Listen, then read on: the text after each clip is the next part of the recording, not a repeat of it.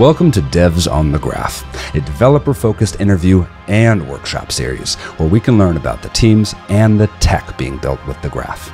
In today's episode, I'm really excited to share with you Abhay Singh. Abhay is working on building DappLooker, a blockchain analytics platform where users can build no-code custom dashboards from data sourced from subgraphs and substreams. DappLooker is a powerful reminder that not only do we need the ability to write our data to this ledger, but we need a permissionless and decentralized way to read from this incredible store of data.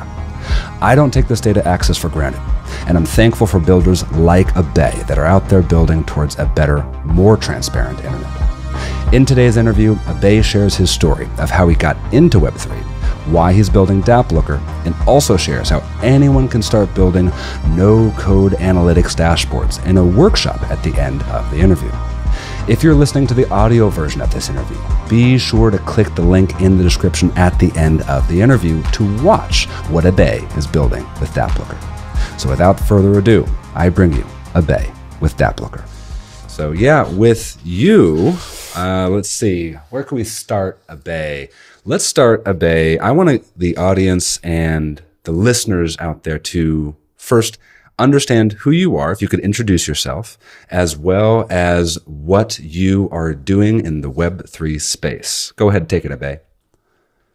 Yeah, thanks for this invitation, Marcus. So I'm Abhay, co-founder of DappLooker. We are a graph indexer. We have been running graph indexer on both Ethereum, Arbitrum network. We are also a graph grantee 3 times. We are subgraph guardian. So we have been quite active on Discord, Telegram, helping subgraph developers and users. And also we are building DappLooker, which is a no-code Web3 analytics platform. So to summarize, if you have a if you have a smart contract or subgraph or network data, including graph network subgraphs, you can plug that into DappLooker and build your dashboards in very fast, in no-code way, in less than 30 minutes, and all this in a more affordable way, very easily, and it's no code. So you can, with just few clicks, you'll be able to build your analysis. That's great. I want to go back, Abhay, to what got you interested in learning tech and learning how to build and learning how to become a developer. Was there a time and place that you remember when you were younger that you said, this is what I want to do, and how that eventually led to Web3? Yeah, sure. So like when I was in my schooling, 11, 12 grades. So in India, you do 10th, 11th, 12th, then you go to B.Tech. So one of my favorite subject was computer science.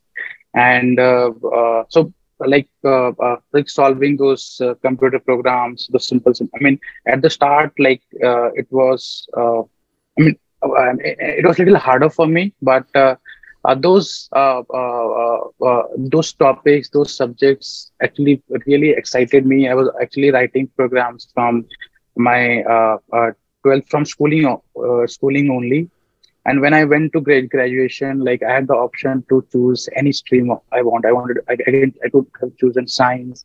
I could have chosen computer science. I could have chosen arts. I could have chosen mechanical engineering.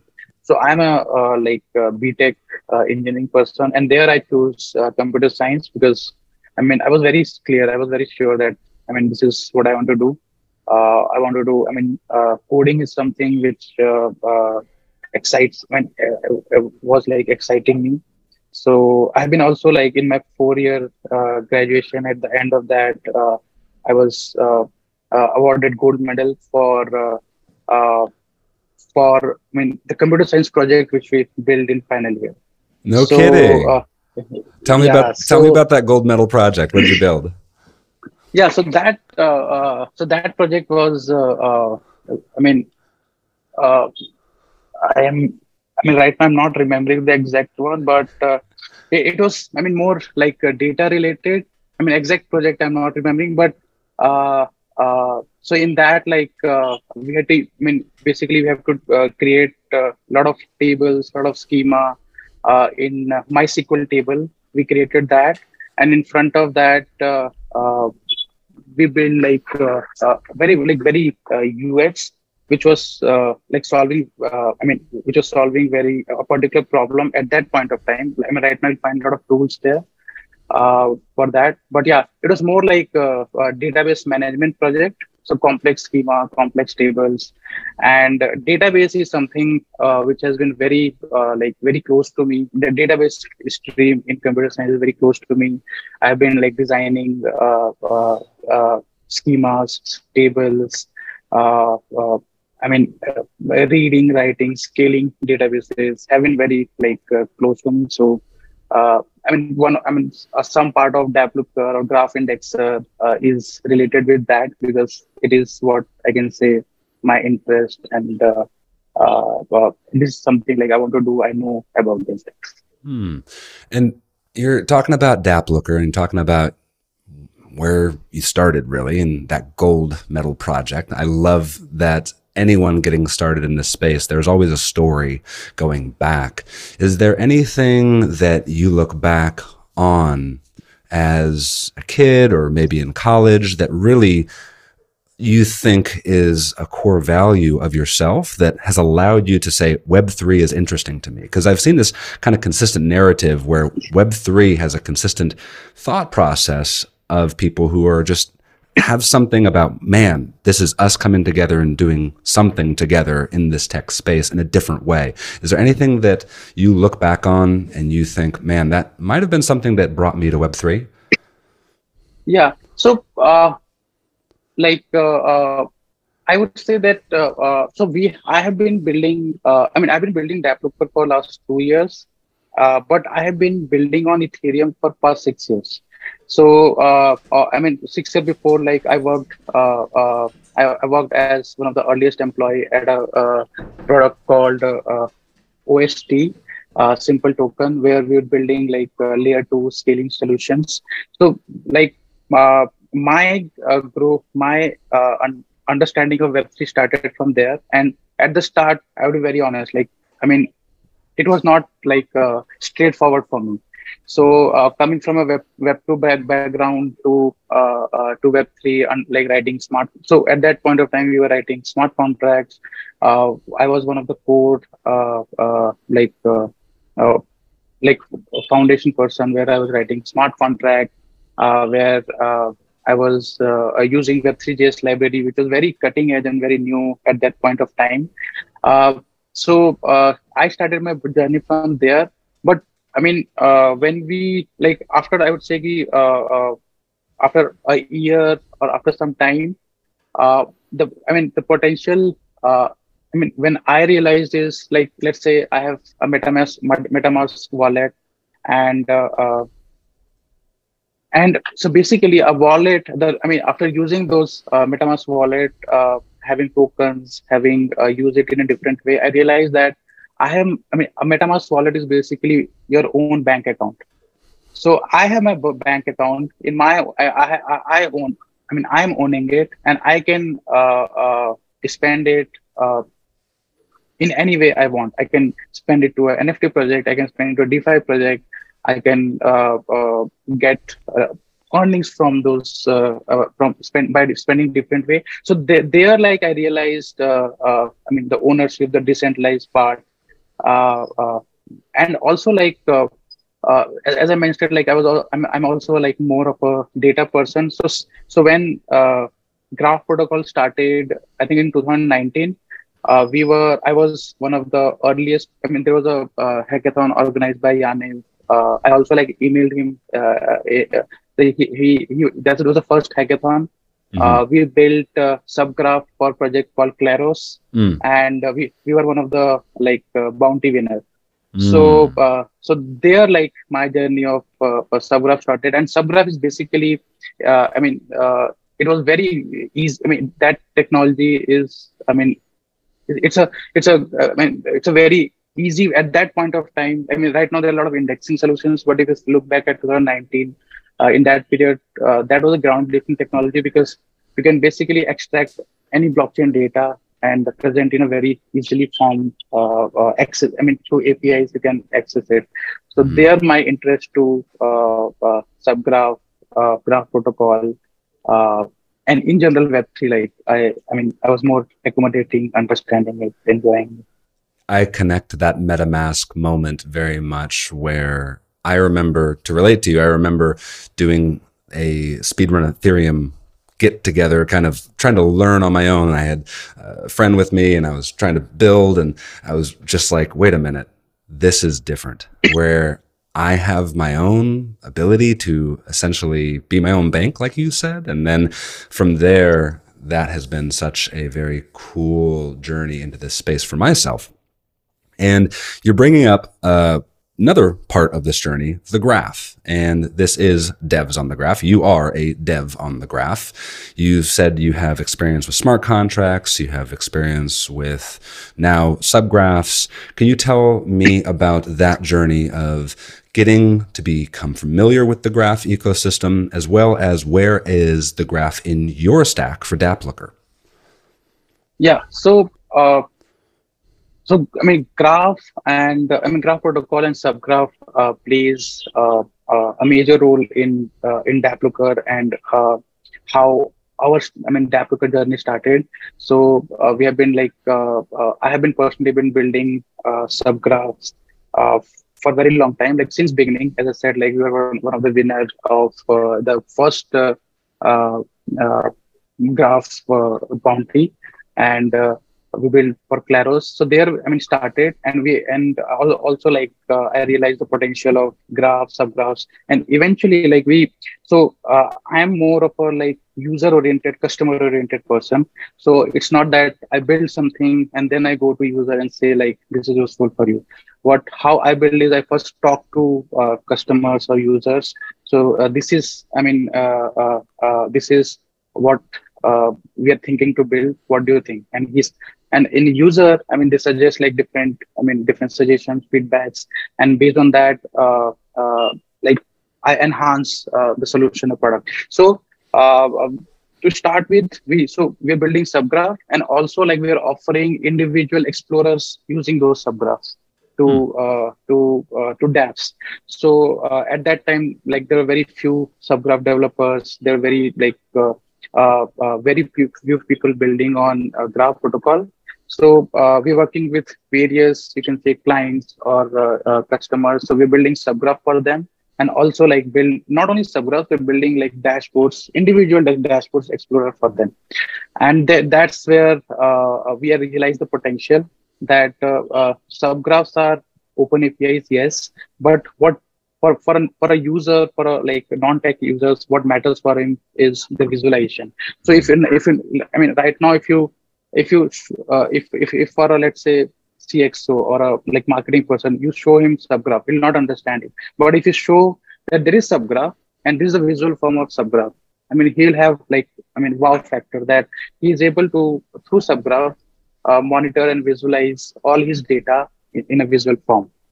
And there, he can do, with DappLooker, a lot of analysis. So with DappLooker, so this is how our DappLooker journey started. We started building a lot of subgraphs and also dashboards with it. We realized the potential in terms of technology.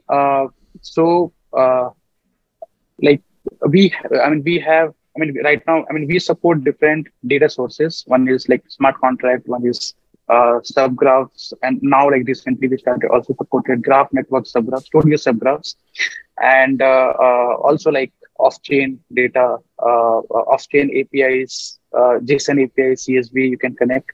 So we, if a dApp has subgraph, either studio or individual, or he has built his subgraph, or a developer has subgraph, he can basically plug that into DappLooker. And what we do is we run, we have our we call it processing engine, transformation engine, which basically transforms that data subgraph data into a very like presentable form. And so let's say if there are three entities in a subgraph, so those three entities will be three tables in DappLooker. Let's take an example of Aave. So Aave Ethereum, for example, it's a lending protocol. So it has borrow, deposit, and transactions. These are three entities in subgraph. So in DappLooker, you'll see three different tables. And so the transformation engine processes that data, analyzes that data. It transforms that into three different tables: borrow, deposit, and transactions. And once that is transformed, user will see all the subgraph data there in a very like tabular format, or they'll see that all the raw subgraph data there. Now, what users can do is they can run analysis on, and that what they can do is so we have around like 15 plus different kinds of visualization support. So they can select those visualizations and build different kinds of, let's say, for Aave, let's say you want monthly deposit volume or monthly borrow volume. So with three, four clicks on the data, you can build a pie chart, or you can build a bar chart, or you can build a line chart. And so you can build as many charts as you want. And you can also, like, we have a dashboard builder. So using a drag and drop dashboard builder, you can add as many charts as you want on that. You can build a dashboard, you can share it publicly. And how dApps use it, they use the public link to share to their social, to share to the team, to share to the community. Now community comes to DappLooker and they fork it. Since the data is open at DappLooker, they can build more such analysis. So eventually, like, it brings transparency to their community. People know like which pool is working, which pool is not working. What is the current deposit rate? What is the current borrow rate? And so all this in a very, like, I would say, no code way, in a very affordable way. And they can also so Web3 is more community oriented. It's very different from how you onboard people. I want to double click on that, what you were saying about community specific to the transparency and the availability of the analytics. It sounds like from the very get-go, you've been interested in data and data science and the data analytics side of things. Now that you're providing that in an open and transparent way, I know that you also, we talked a little bit before this interview, and you have a few subgraphs on the decentralized network as well. So tell me how the transparent goal of you and having this data be able to tell stories to people kind of intersects with the actual data piping through decentralized indexers. Is there a thread that connects the two kind of value sets that you say, hey, there's a reason that Abhay chose to go on the decentralized network and also in a transparent, open analytics format? Why is there a thread that pulls for you? Yeah. So, that's the reason we are also we became indexer. So subgraphs are graph protocol is a very it's a very decentralized protocol. So people trust it. Community users, dApp trust it. And you have very good documentation. So as a Web3 user, you can go to documentation. Let's say you have deployed a smart contract, you can follow some steps, graph CLI steps, and you can deploy your subgraph to decentralized network. Now, and those subgraphs, there are around 400 plus indexers. So, it's an open marketplace. So any indexer can come and index that data. And what does that mean is you'll not see any downtime because there's always one plus indexer indexing those subgraphs. So and also the latency, the kind of infra indexer has, or the kind of token economics has, if you are indexing efficiently, you get more more rewards. So the latency is also good. the down. I mean, there's no downtime. Also, it's a very like trusted protocol, and that's why it has support of 39 plus networks and more. So like most of Web3 uses subgraph, and that's where like we identified the potential that if you provide a subgraph driven analytics, uh, uh, it's a very in a very transparent way. You'll see like there's a huge scope in that area. I love that. Where I see the thread being pulled for myself and what you are providing is that to have data be decentralized in terms of the ability to write on the blockchain, that's been done. We have that with all the different chains. You can write to them, but be able to read it, not just to see large tables, not to be able to see just confusing huge amounts of data, but to actually tell a story. I feel that that is as important as the ability to store the decentralized data. You have to be able to read it well. And so I really appreciate the intersection that you are creating between the graph and having that data be provided on a decentralized infrastructure that is the decentralized network on the graph. And then you're providing an ability to analyze that. And I think that's a really, really cool type of direction that you've taken DappLooker. Very, very cool. So Abhay, I want to switch up where so far I feel like I've gotten to know you a little bit, and hopefully the listeners have too. I want to be able to see if you have time to go through a little workshop where you can show the listener. And if you're listening on the podcast version, we will have a link in the description to go to the video version right now. And if you're on the video version, just keep on watching, where Abhay is going to take over the screen and go ahead and start sharing what he's been building. Are you ready for that, Abhay? Yes, I'm ready. Awesome. Let me share my screen. Is my screen visible? It is visible. I can see DappLooker, seamless no-code multi-chain Web3 analytics. Yeah. So So this is what we do in a very simplified manner. So we provide like subgraph, smart contract analytics, on-chain, off-chain analysis, and whatever analysis you build, you can access the data through APIs, or also like you can embed those charts dashboard on your app. So basically, like let's say, how dApps use it, they link their dashboards at their website, so their user is able to view those analysis. We have been working with multiple, like 15 plus networks. We have onboarded around 250 plus dApps.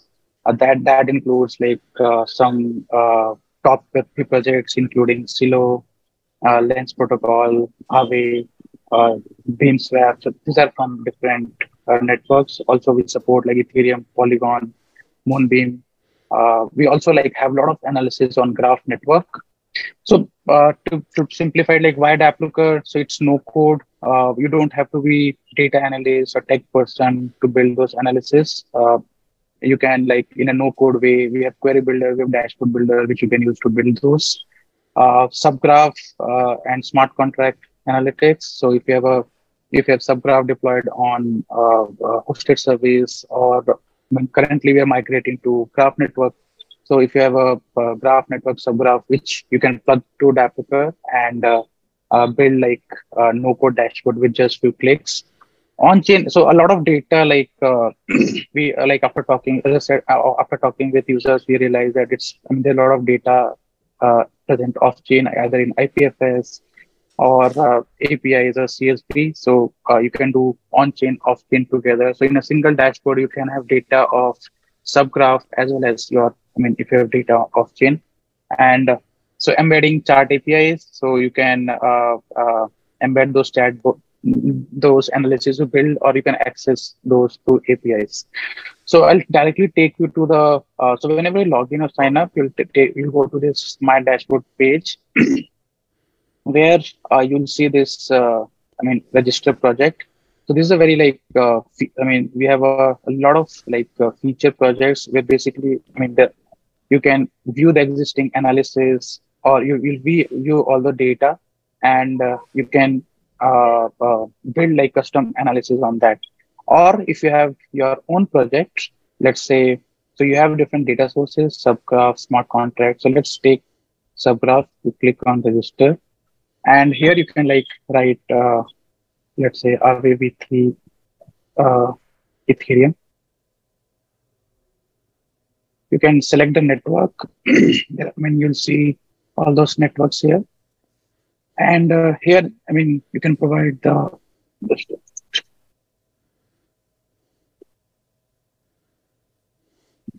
here, sorry. Here you can provide the subgraph endpoint. So let's say this is for Aave protocol. And if you have a graph network subgraph, just select this and it'll ask for subgraph ID. So let's say this one, and you can provide your API key. And this is an optional. So once you do that, your project will be registered. And in some you'll get a notification. You can enable notification either through email or push notification. So you'll get those notifications that your data is registered. I mean, the data is available and you can start running analysis on.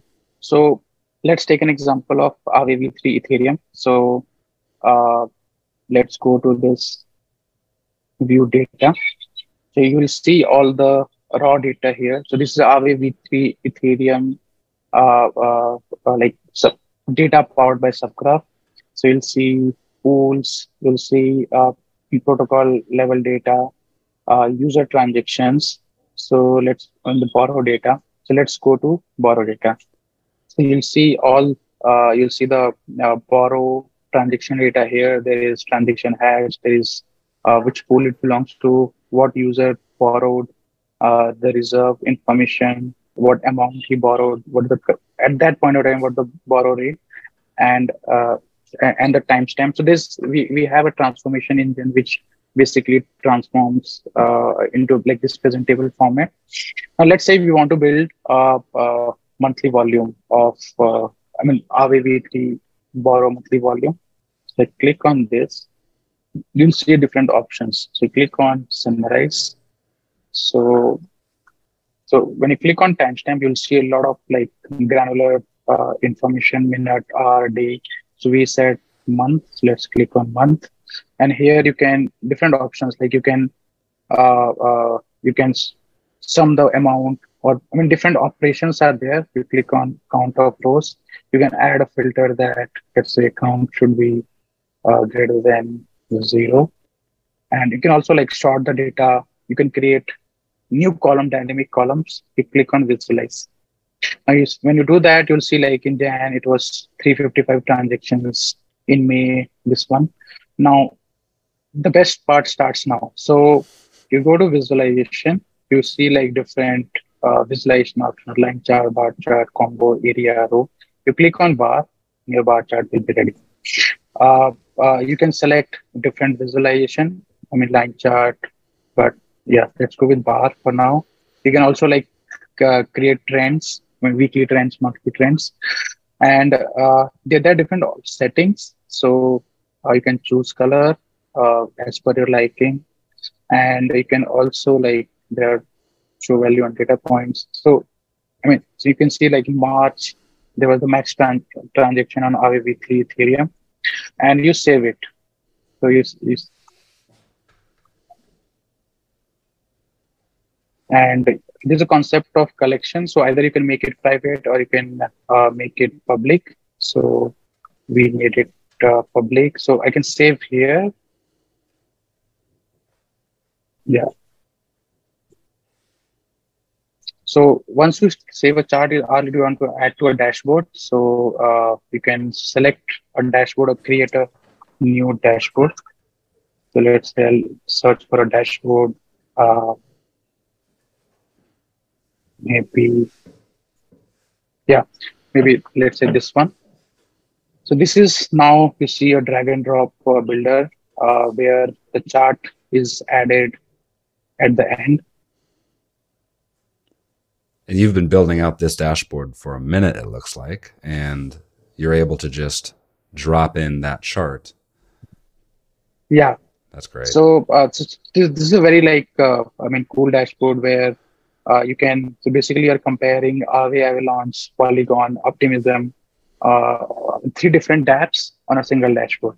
So you can compare the TVL, the users, all this. And here, like I just dropped the chart I created and I like added that.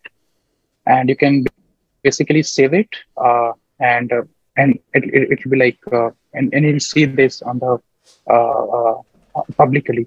So we have a concept of right now I'm not saving it. So we have a concept of like discover. So basically you can uh, discover new dashboards, new analysis. So for example, this AVV3 uh, Ethereum dashboards created by data analysts initially. So you'll see like total transactions, a different percentage of different actions. And what you can do is you can like click on share, you'll get a public link. You'll also get an embedding link, which you can embed on your website. And you can view the raw transaction, or you can fork the dashboard as a user and build a new one. And yeah, so this is how in no code way you can easily build DappLooker and analysis powered by subgraphs. So for example, this dashboard uses Aave, Avalanche, Polygon, Optimism subgraph, and I mean this analysis is built on those subgraphs. And here we have also like worked a lot on graph network analysis. So if you click this tag, you'll see all the graph network analysis. For example, this dashboard is trending. It's quite popular, the billing dashboard. So you'll see a ton of like different graph network dashboards. There is billing, there is delegated analysis, there is bond dashboard, there is data depot dashboards, subgraph dashboards. So you'll find like all kind of graph network analysis here. And for example, the billing one, you can see growth here, like how the graph network query fees is being like is growing. That's amazing. Tell me and the audience what of this entire process of building this. By the way, this is very, very amazing. It's really cool what you're doing. The ability just to tell a story of the data rapidly. I love that. The process of this was over years, like you were saying. What is one part of this process that you really look back at and say this was a really important moment for DappLooker to get to this point? Was there a moment in time that you look back at and you're like, man, that was tough, but I'm happy that we're here and I'm thankful that we're here? Yeah, I mean, if you're asking in terms of technology, I would say like, I mean, I would say that a graph protocol, I mean, being associated with graph protocol at the early time, like kind of helped me because it was one of the way to extract data. So what we're building is building a lot on top of graph protocol. And what so at that time, like there was it was a cutting edge tech. There were a lot of bugs, there were a lot of issues. We're also like, I mean, since there were a lot of development going on, we also reported issues on GitHub, which was taking a lot of time to getting resolved.